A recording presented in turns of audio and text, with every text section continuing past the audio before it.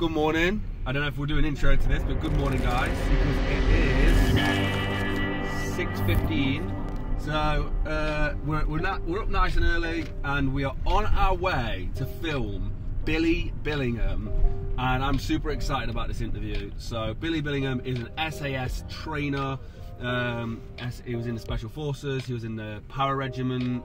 He's got a really interesting life story that starts out on the rough streets in the UK, and he actually got stabbed as a kid and almost died, stabbed in the back and almost died, and then he went into the military and straightened himself out. So really cool story, kind of story we really like on Mulligan Brothers. Guys, before we get started, please head over to Instagram and follow me at Jordan Mulligan Brother. If you're watching this, why haven't you done it yet? We're trying to reach 10,000 followers, come on.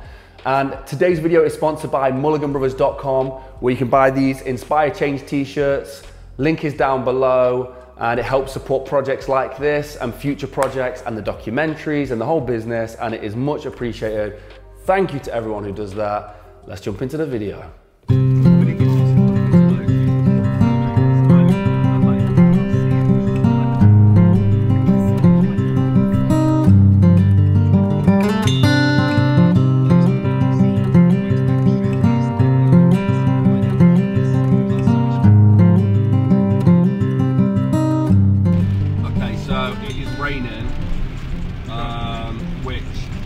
We're doing a trail run, so it's going to be an issue, but especially if it stays like this heavy rain, we'll just give it a go.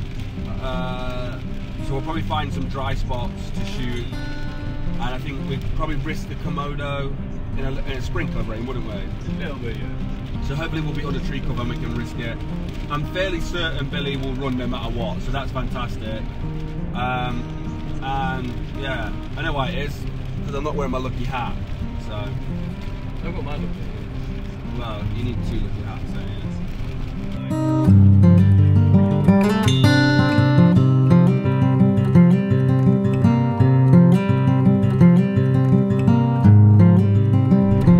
So we're 25 minutes out,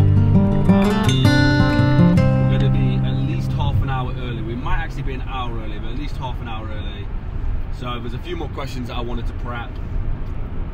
I am very excited. Rain's died down enough now where we could definitely shoot in this. So it's just sprinkling a tiny little bit, so we could shoot in this. And yeah, Neve, you excited? Yeah, very What are you excited. looking forward to the most? Just hearing what Billy has to say. The interview itself. Yeah, the interview itself. Luke?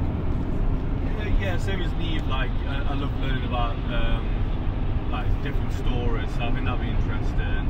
I also think, because of the type of run, like you might be doing a run and stuff, like it might be quite challenging to film. So I just think that'd be cool to, like, I don't know, just try new little things whilst we're filming. Yeah, same. I think so. I think Might be on that toes a little bit. definitely. I'm excited to get the Ronin out and play with that.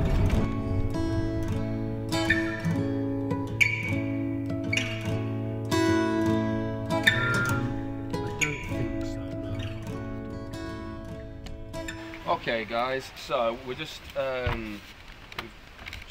basically gone through the plan, and we're going to get the cameras and gear set up now. So Neve's going to be on audio, it's going to be wireless, Yeah. which means she needs to kind of be in distance of the cameras. I'm going to be on the Ronin and Luke's going to be on the long lens, and that's kind of it. We just need to pop filters on because it's quite light, and we'll get going. So it's going to be fun. So it was really interesting, and we were really welcomed in by Billy and his team and his family to basically see like a slice of his life and a look into his mindset. And there was something that really stuck with me when we were with Billy and the filming, and I think I will take it on board for the rest of my life. It's probably something that at Mulligan Brothers we've already utilised quite a lot, and that's what I wanted to talk about. So it's a quote that Billy Billingham lives by, but also is the SAS quote as well, and it's always a little further. It's about you as an individual going always a little further, because you can. And strangely enough, many years later, then when I joined the SAS, that is part of our prayer.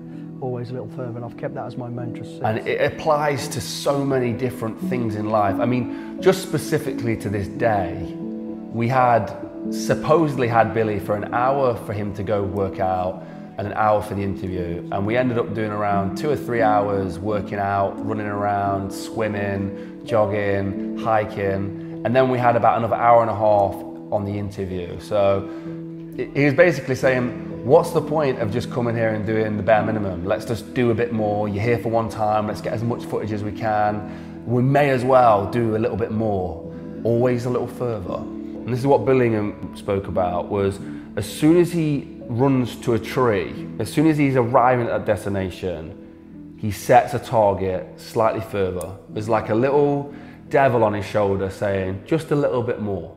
Just finished all the B-roll shooting, all the more documentary run and gun style stuff with Billy. We just did a little ruck. It turned into a quick off the fly piece, so we'll probably have a highlight on the channel about Billy Billingham giving you advice on how to ruck and how to train for rucking. Very good advice, no bullshit kind of advice, which I love. So we'll create a whole piece out of that, I think. And then the B-roll was fantastic. I only fell over once, twice maybe, slipped twice. But we are now heading to do the interview, and this will be it. So we'll go do the interview. After we've done the interview, if this rain stops, we'll get some drone B-roll, and that's it. That's the project. That'll be the project wrap. So I'm already really buzzing with how much stuff we've captured. Okay, so we have set the interview up. We've got the red Gemini on the long lens. We're going off batteries again. No wires. And we've got a rotor light over there with a V-lock battery on it. White screen, overhead mic, NTG2. We just plugged in. 2 Sennheiser wireless lavs, and then we've got the Komodo who's going to be filming me. We are not using a tripod, we're just going to dump it on here and it's going to be fine, and that's it. Good location. I have seen so many people set goals, achieve those goals, and realise that when they arrived they weren't happy. For me, one of the biggest parts of success, and or as I would define success, is the journey. That's the whole point. The journey to success is success. The results are great, but when you arrive there, if you stop, I feel that you stop becoming successful. You're no longer working towards something. So it's all about the journey, and that's the bit you will enjoy. That is the bit that when you stop in the future and you look back and you go, what have I achieved so far? You don't see the little things like the building or the house, or they're marker points. You see the journey, you remember the journey, you remember how it felt to be working till 2 in the morning on a project to push it out for the next day. You remember those things, you smile when you look back at those things. I'll be honest, I mean, I enjoyed the tempo of what the regiment was all about and what conflict, and I loved it. And I wanted more of it, I didn't want to miss out. I enjoyed it while I was there. I knew it was a time frame that you could do this for, and I just wanted to get as much as I possibly could out of it. Keep going back and doing whatever it might be. So always a little further means that you just continue that journey all the time, constantly setting a new goal, constantly pushing the bar slightly further away. It's about not being comfortable, it's about not settling. I remember when Jacob died, for me, I couldn't get out of bed. So I was in really bad grief and I couldn't get out of bed. So I think when I'm talking about always a little further, in that moment, it was about wearing pajamas. It was about making the bed. And genuinely, so this was my goal at one point, was to have a bath, put on pajamas, and make the bed when I wake up. They were the goals. And I remember once I'd done that, I set another goal, and it would, I can't even remember what that would be, have breakfast, drink coffee, like really simple things, and to the point where my always a little further was just living to a normal human again. It was to be able to function as a normal human being. But at one point, my further was literally making the bed. That's how bad it had got. And that's why I think always a little further is such a wicked quote, because it can apply to everybody. Guys, just finished the interview at HR4K with Billy Billingham, and amazing, really as always, amazing. That project for me is one of the most exciting ones because it's the one we've filmed most B-roll for. Yeah. So hopefully they edit together. There was a little bit of noise in there, so we're hoping we'll be able to fix the noise in post. The most different B-roll as well. Yeah, there's a lot of different B-roll. Anyway, guys, thank you to Billy and his team for everything. Thank you for these two and Yusuf. It was an amazing project. Thanks for Jordan. The whole project today was sponsored by Inspire Change, and the new Inspire Change is going to be coming soon at www.mulliganbrothers.com. If you go buy a t-shirt on there, you're helping support these projects and projects like these in the future. So we literally can't do this without you guys. So thank you for all the support, and on to the next project. Woo!